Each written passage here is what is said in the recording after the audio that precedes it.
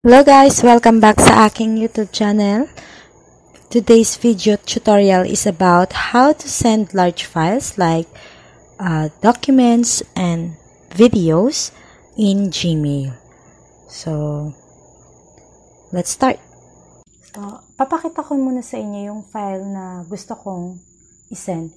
So, I suggested na ilagay nyo siya sa desktop site na. So, itong folder na to ang gusto kong isend. So, sa folder na to, naglalaman siya ng maraming, ayan, kung makikita nyo, maraming files. Meron pang folder sa loob. So, yan yung gusto kong ipasa. Okay? Minimize natin. So, punta tayo ngayon sa Google natin. So, syempre, sa Gmail Drive. Makikita natin siya dito sa may right side natin. Okay. At kailangan, syempre, naka-login yung Gmail ninyo sa mismong laptop para makita nyo siya. So, Gmail, click natin ang Gmail.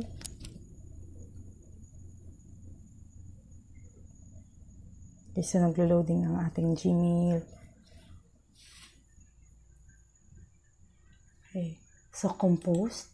So, alam naman nating lahat na ang Gmail, kahit na pwede siyang pasahan, ay may limit siya. So, minsan pa isa-isa, pa dalawa-dalawa. So, at hindi rin siya pwede sa mga large files na katulad ng mga videos na mahahaba. So, ito yung suggested ko na alternative ways para makapasa kayo ng mga malalaking files. So, ito na, lumitaw na siya.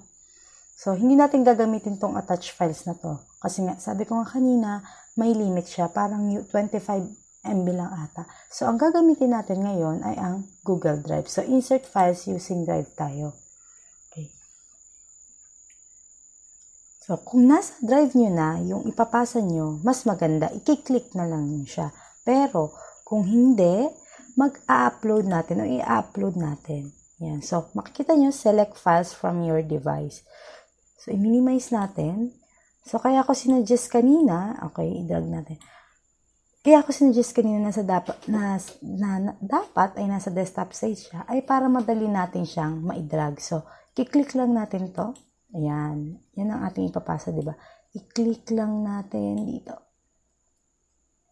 Okay. So, na-drive na. So, because you selected more than 25 MB to attach to this email, the selected attachment will be shared via Drive link. Okay. So, pagka lumagpas ng 25 MB, automatic na hindi mo na mapipindot yung attachment niya. Automatic Drive link na. So, Drive link na natin i-click. Okay, so Drive link. Upload. I-upload natin siya. So, kita nyo naman na uploading 1 of 102. So, kailangan talaga dito ay meron tayong Wi-Fi connection para mas mabilis. Kita ninyo ngayon na lumitaw na siya sa mismong message body ng ating Gmail. Ayan, ayan. So, kompleto. Kompleto siya. Stop ko muna. Ayan, so kung makikita nyo, okay na siya. Ngayon, ilalagay na natin yung recipients o yung pagdadalhan natin. So, dahil gusto ko na makita nyo kung paano ang itsura niya pag nasend, isasend ko siya sa aking pangalawang Gmail. So, ang aking pangalawang Gmail ay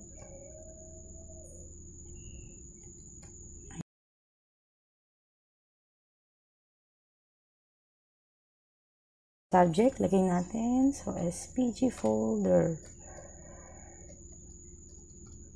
Okay. So, send natin.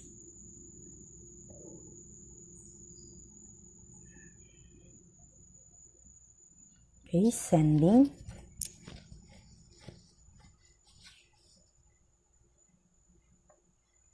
Send message. Okay, so nag-send na siya. Kitang-kita. Ngayon, yung pinagdalhan natin, ano ang itsura niya. So, click ko yung okay, so ang aking pinagdalhan, yung second account ko lang naman ito. So, i-check natin kung anong itsura ng ating sinend. So, Gmail. Ayan ha, ayan yung pinagsendan ko yung account kong yan.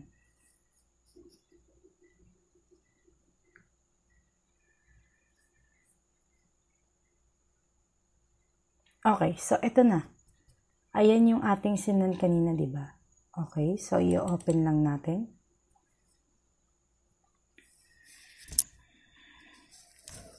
Okay, so ayan na. Okay. So, paano to ma-open ng ating pinagdalhan? Siyempre, kiklik lang natin. Okay, for example, itong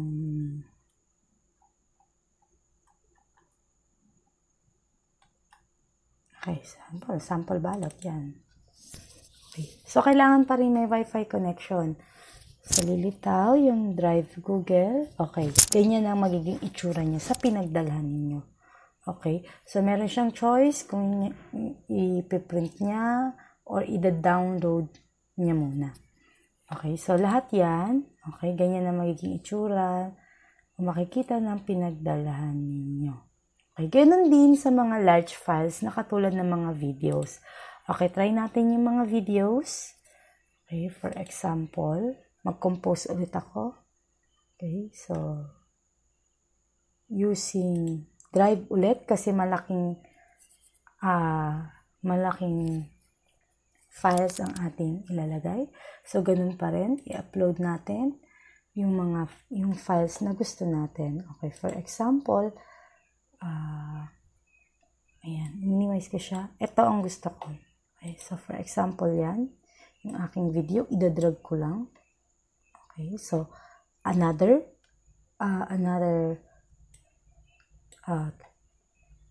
above 25 MB ang ating in-attach. So, hindi talaga lilitaw ang attachment. Diretso drive link. So, drive link lang. Upload natin pala. Yan.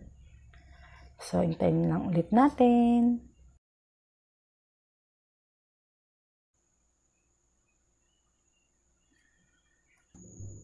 So, ayan na guys. Kita naman na na-upload, na-attach na ang ating video na mayroong 200 plus na MB. So, ganun pa rin ang gagawin ko. Ang aking recipient, halimbawa ay aking second account o second Gmail account. So, subject, video. Okay. Video presentation. Okay. Then, send. Okay, so, dito, pwede rin na ma-view ito ng isang person at pwede rin ito ma-view ng iba. Halimbawa, kung gusto mo siyang i-share.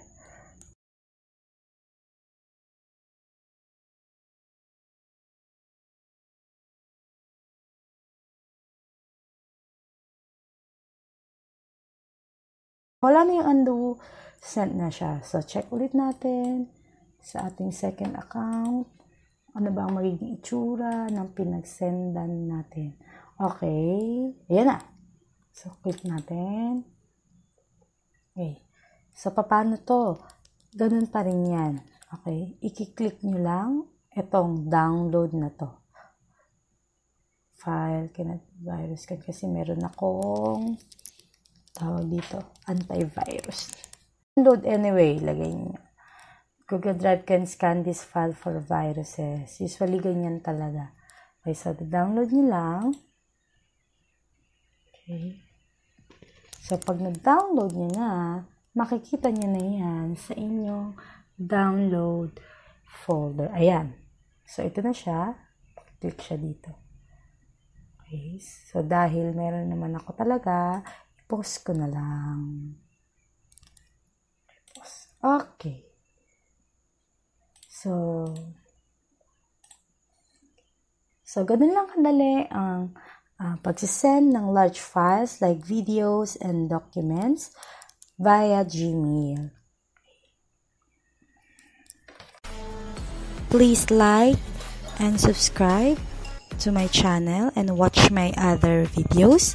And thank you for the love and support. Bye!